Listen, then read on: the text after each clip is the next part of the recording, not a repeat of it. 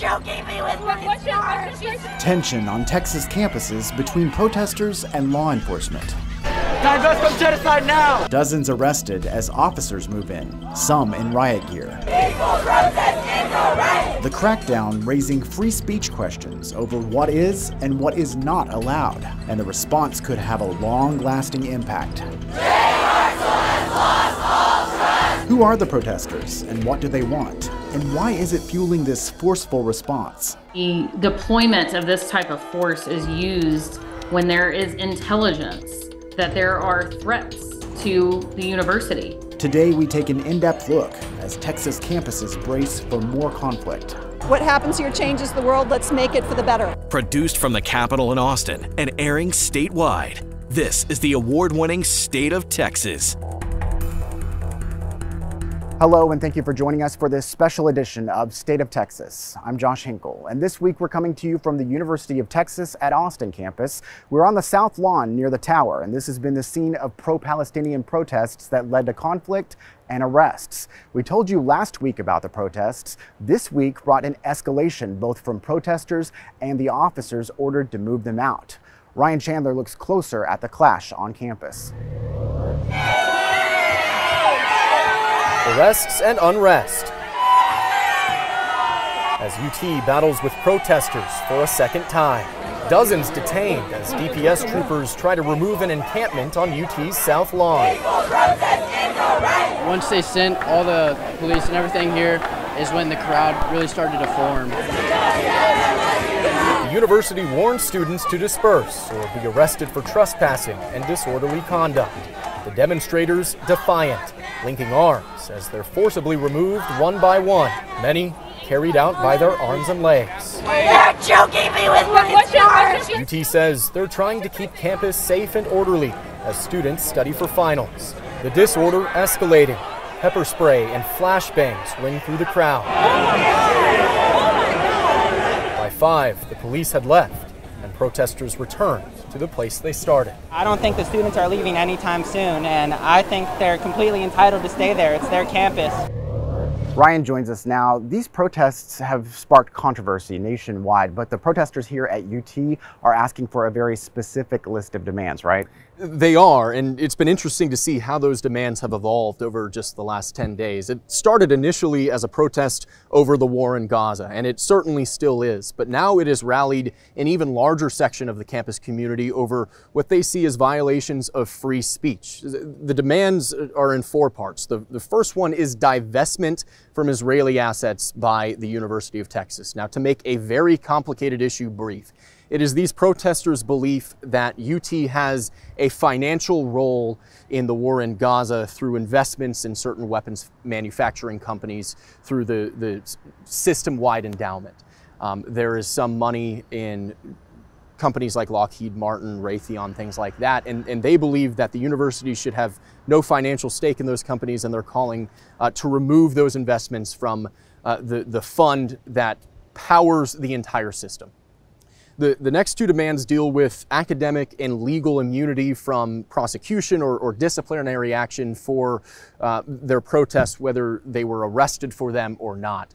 And then the 4th is the resignation of President Jay Hartzell. This comes as about 600 faculty members sign a letter of no confidence saying that they can't trust President Hartzell anymore to protect students both physically and in their rights to free expression. Of course, there's no indication that Hartzell is even considering doing that, but that is what these students are asking for. Well, you've been speaking with students and university officials all week. How is the administration really responding to those demands? I don't think the demands are being taken seriously at all. I mean, if you just consider divestment, there are certain legal, political, and financial barriers that would make that nearly impossible to do. The university is trying to impress upon the public that these are not students who are protesting in good faith, but they are in large part outside agitators or what they call professional protesters who have come in trying to disrupt campus and really take over this South Lawn like we've seen happen at Columbia or Yale or USC. They've pointed to rules violations, whether it's setting up encampments or assaulting police officers. So they're really trying to win this public information battle that these protesters are not ones to be sympathized with, and they're not just trying to protect free speech. In fact, there was just an op-ed that Jay Hartzell wrote in the Houston Chronicle that said straight up, this was not a protest, this was criminal trespassing. So they're really trying to justify the police response in that way. Yeah, free speech rights are also a big concern. You've spoken with both law enforcement and First Amendment attorneys about how students have been treated. What are they saying? Well, there are serious concerns that the university exercised an unconstitutional prior restraint when, specifically on Wednesday, before the encampments were up, before we saw any arrests.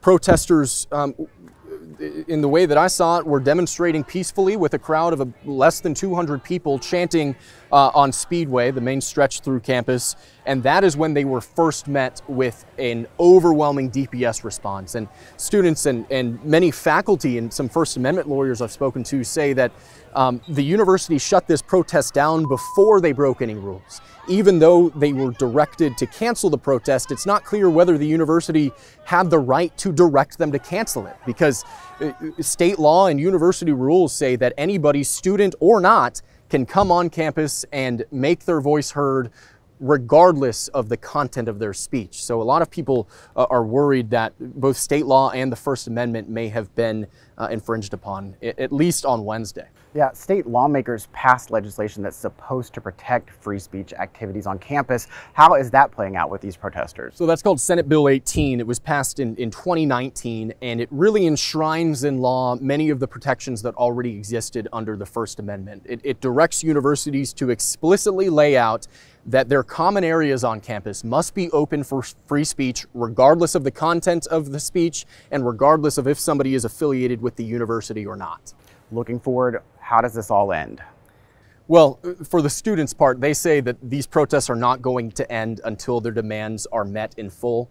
I think I can say pretty objectively that their demands are not going to be met. So I think the most immediate concern for the university is graduation. Graduation ceremonies are coming up this weekend, and I asked the protesters point blank, do you plan to protest graduation? Their response was no comments. So we'll be watching to see how that plays out and how the university responds if they need to farther. Definitely. Thank you very much, Ryan.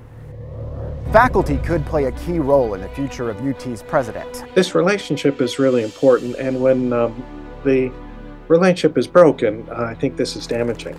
We look at the potential impact of a signed statement of no confidence on university leadership. Plus, promises of more protests come amid questions about the police response, the calls for change, and the show of support ahead on this special edition of State of Texas.